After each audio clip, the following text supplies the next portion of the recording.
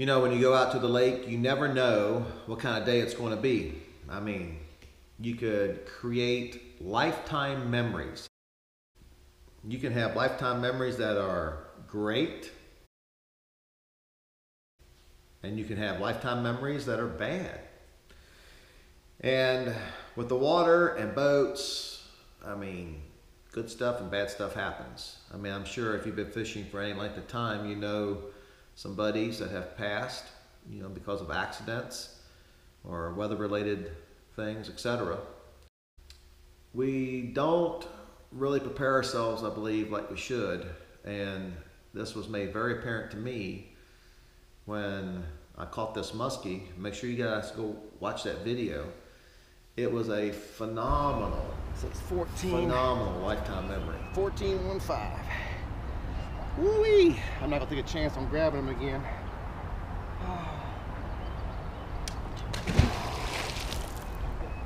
Wow! Wow! Wow! He sliced me open pretty good.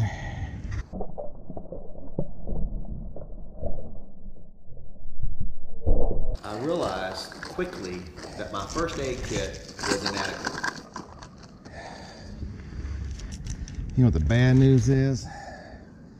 That is right on my casting thumb. Dang it.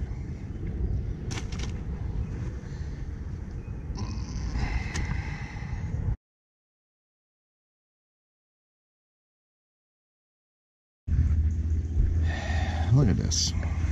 What do I need? Super glue? Clean rag. My only concern is infection. But that's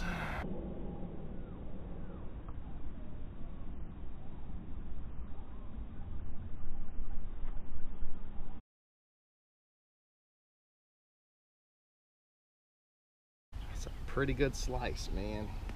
So we're gonna put some super glue in it and keep on going, and we'll see what happens. Man.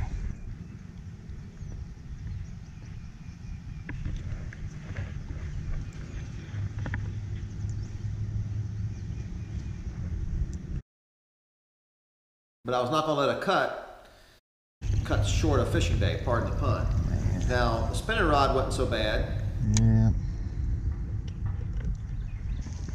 But the bait caster, man, that hurt. So that's how you get out of backlash. And you do that. And I would like to say, and you do that. Messed me up on my casting. And you do that. Backlash for you. You get that loop. That is messing you up there, which is that loop.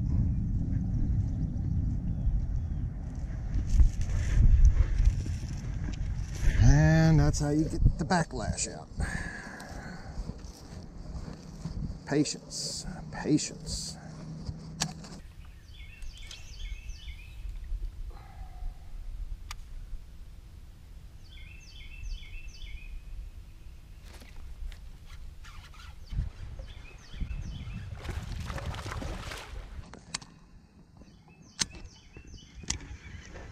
That hurt my thumb. Messed my thumb up. Oh. I gotta lip them now with this hand. There we go.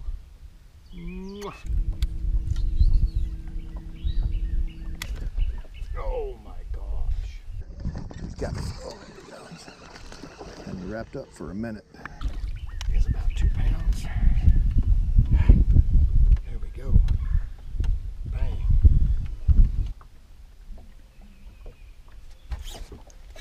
Oh. Dang, that hurts that thumb. Yeah, I see him. I see him. He's looking at it. He's looking at it. Got it.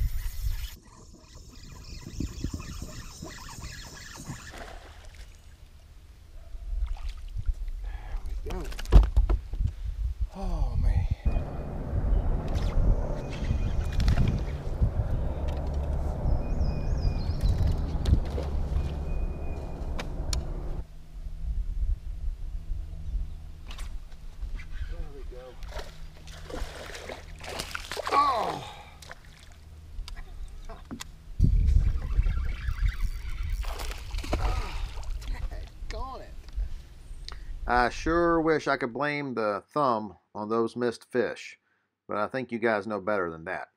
That was operator's error.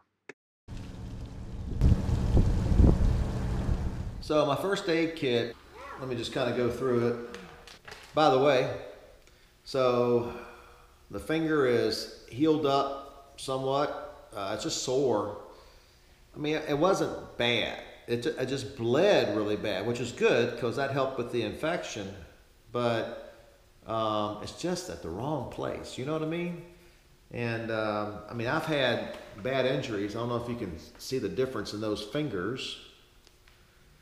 But there were 78 stitches that put that finger back together again. I got stuck in a fan on a farm when I was a young man.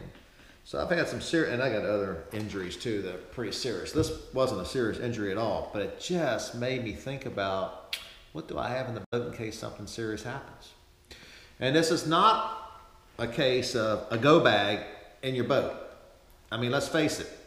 I have a lighter, you know, to fix my rod tips and different things. I have a lighter. I can make a fire pretty easy if I'm stranded. I don't have a tourniquet, but we got belts, we got rope, we got stuff like that. So I want to go through what I got in my first aid kit now. And what I want you guys to do is please let me know what you carry in your first aid, because you know, this was the first time I really had to use something that or didn't have the stuff I really needed. All right, so I'm getting older, I'm 55 now. Ibuprofen, for sure. Sometimes, you know, don't eat right. I got some Tums, or don't eat at all. That gives me heartburn. Got toilet paper, definitely necessity. I get migraines, so that can ruin a day on the water, for sure. So I've got my migraine medication. All right, so I upped the ante on Band-Aids. I used to carry knuckle pads with me all the time, and I love those, but you know, I couldn't find them. But I got some big Band-Aids to cover big areas. All right. Then, because if it's a little Band-Aid area, I got those too. There's some. I ran out of them. Yeah, I ran out. I'm trying to put them on there, and it just kept soaking up with blood. I also have butterfly strips. Now, I didn't have those before. You know, I got the super glue I put in there, but I need to take the butterfly strips to hold that thing together a little tighter. That would have really helped. Alcohol pads would have helped. That's for sure. So I got that in there. Gauze. You know, wrap that thing up real good with some paper tape so it's easy to get off. Some more alcohol pads. And some antibiotic ointment. So make sure that you have some of that stuff. What else would you guys have?